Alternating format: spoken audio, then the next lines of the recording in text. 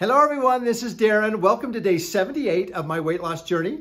As always, I am so excited you're here watching these videos. Okay, so today's topic, what kind of calories are you eating?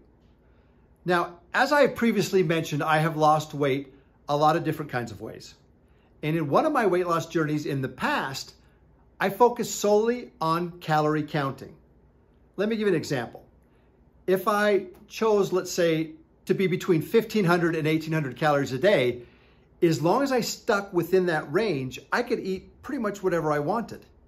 And you guys, that's a little bit of a no-no. And I don't want you to make the same mistakes that I made in the past. So now I want to make sure that the calories we're eating are better for us than just a bunch of junk calories. Let me give you an example. 110 calories in pretzel sticks is not the same as a 110 calorie apple. So what I want you to do is look, and we're going to have a video here shortly in the near future about the importance of reading labels.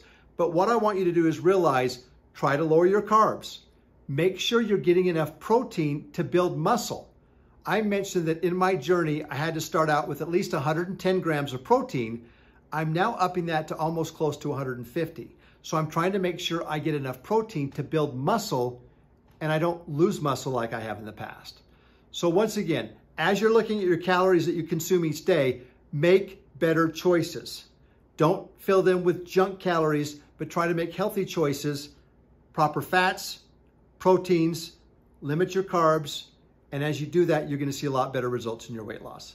You guys, thank you so much for watching. I appreciate all your support. Please like and subscribe, and then look for a future video about the importance of reading labels. Thanks, everyone. See you soon. Bye-bye.